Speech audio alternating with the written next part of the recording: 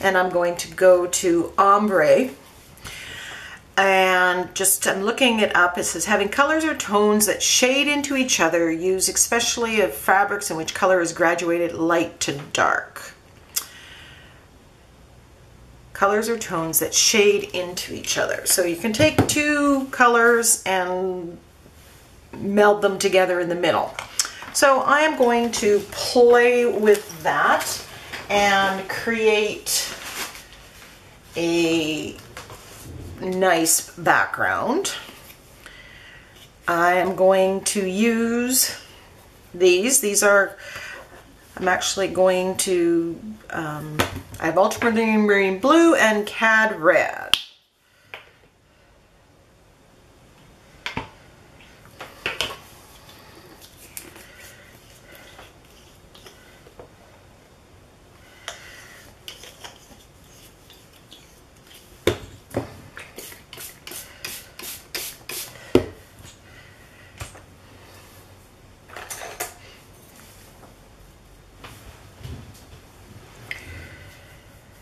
Just mixing it with a little bit of water.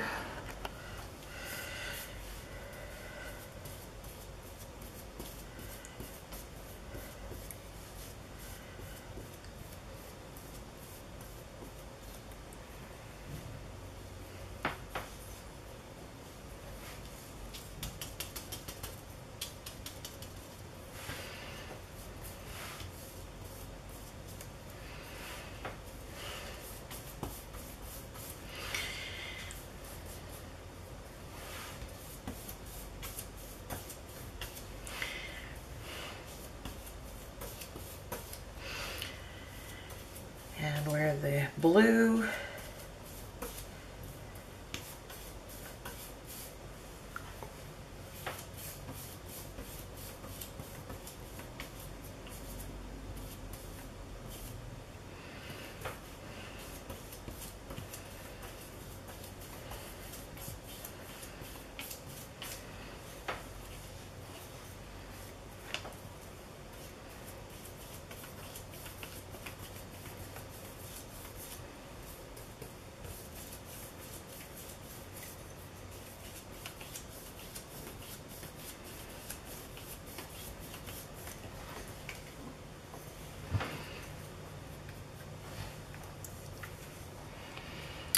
kind of makes for an interesting background. Now I'm just going to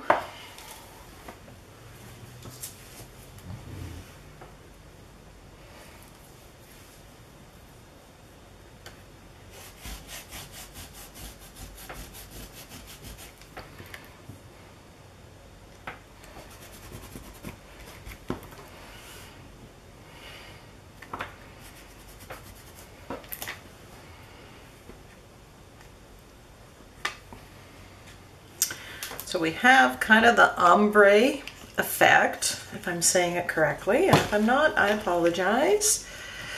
And then we have removing the acrylic paint through a stencil, and that kind of gives, you got different tones and colors, so that's kind of giving an interesting background.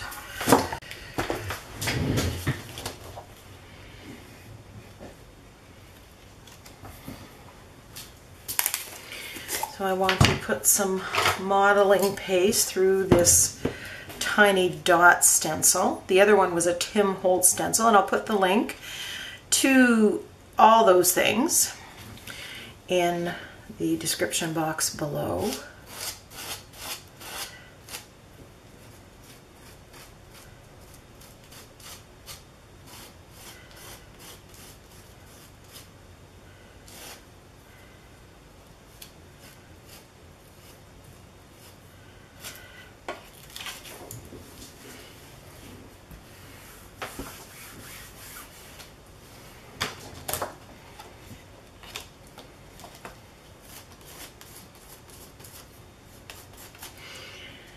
I do not have a plan. I'm just kind of winging it.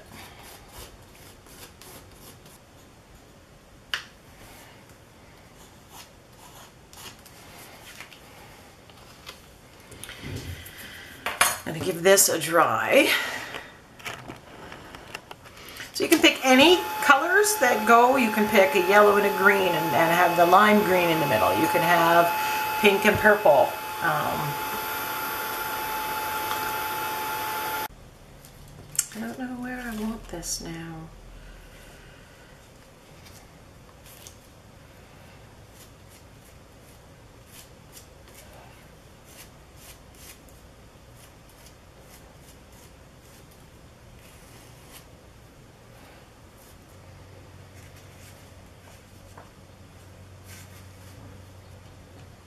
Okay, I'm just going to stop.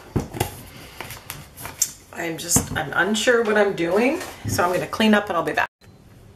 Okay, so we have this background, which is all interesting, and it just was sitting out there in the side, and I was cleaning my room, my studio, and I was putting all my sayings that I had, that loose sayings that are here, put them all in together in here, and I also have all my focal points and odds and ends here. And as I was doing that, I kind of picked out a few things that kind of work together, and so I am going to do that. So I think what I'm going to do, I found this quote when I googled cats for Pinterest, and it says, cats are worshipped as gods. No, thousands of years ago, cats were worshipped as gods. They have never forgotten this. So I thought that was kind of cute, and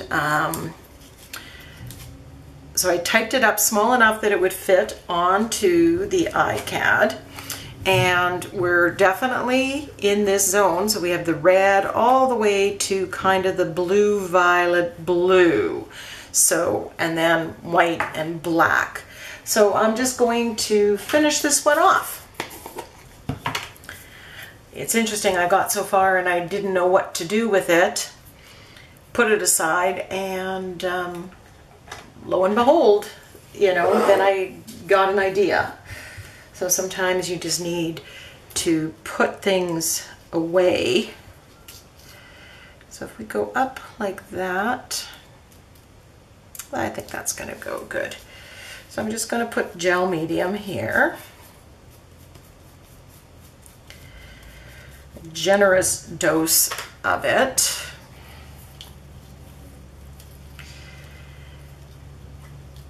Just going to put that on here. And I know, you know, you've just seen this on an ICAD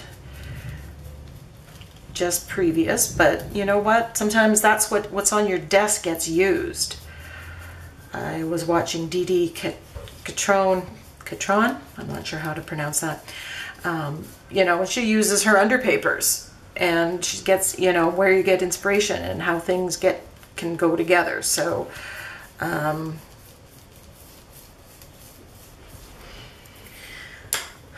don't throw things away.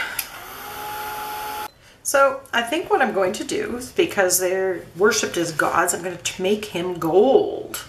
And, you know, that's kind of the complementary color. We have that colored over here, so it should work.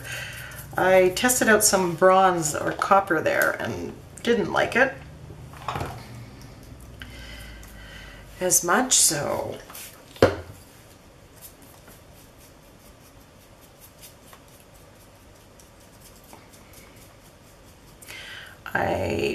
because I'm just going right over top of all of this, I will be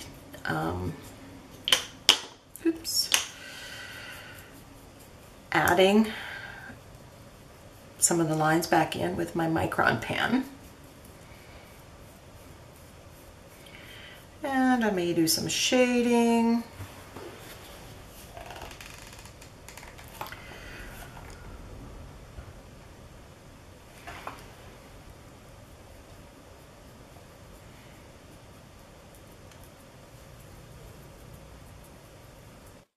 So the cat is painted gold, and I'm getting up my micron pen after I make sure that it is completely dry, because I don't want to kill my pen.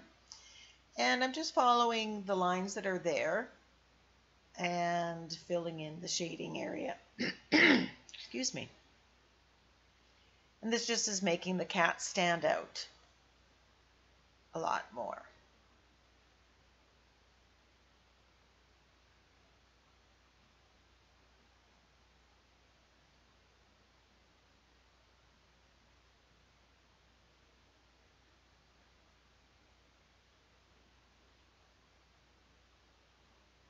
As I'm looking at this and I'm looking, as I go through the video, I'm thinking, I might have just left it as white. I really liked that. This works, but sometimes you can do the opposite. So I'm using the X-Acto knife here to cut and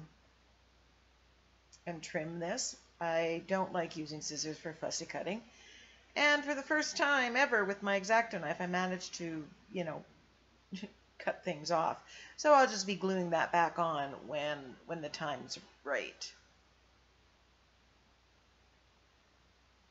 I did notice that it is a little easier once the acrylic paint is in on the paper. It kind of stabilizes the paper.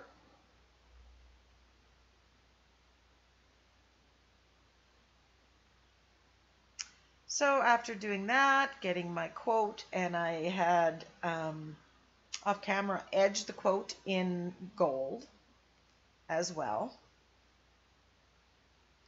Just attaching everything with a good dose of gel medium.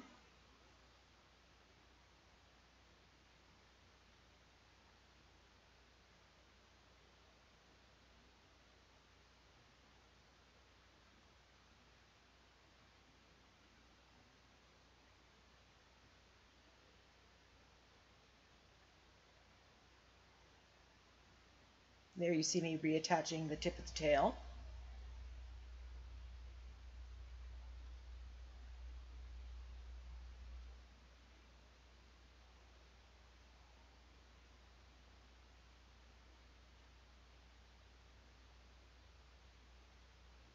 And when I was putting the gel medium on, the micron pen, which is supposed to be permanent, actually reactivated a bit, so I had to clean up and then reapply some of the black lines. Just edging this with my Stabilo, and I wish that I had just rubbed it on to have the black around the edges. I got really carried away with the amount of water, and it bled out into the thing, and it really darkened it to the point where I kind of preferred it before I did that. Live and learn. I also smudged on top. It soaked into the paper of my sentiment.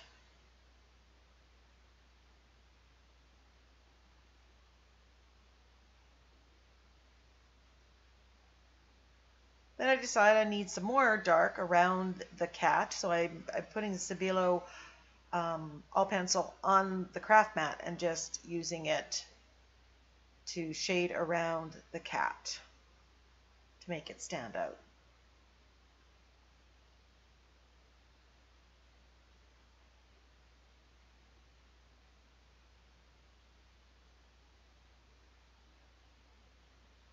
Then I decided I need a little bit more gold, so I just go, use my Sakura Jelly Roll pen and add a little gold onto that die cut. I also use my micron pen to do sketchy outlining around the sentiment, and you'll see that in the final picture, but I don't think that's on camera. And a good splatter of gold.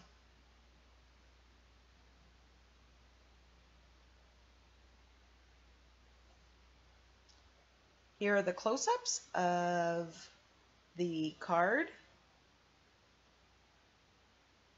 Love the sentiment. Think I might try this again. Love this little piece. This looks so interesting and so much depth and texture and layers. And there you can see the sketchy outlining with my micron pen. Thanks for watching. See you for day 9. 10.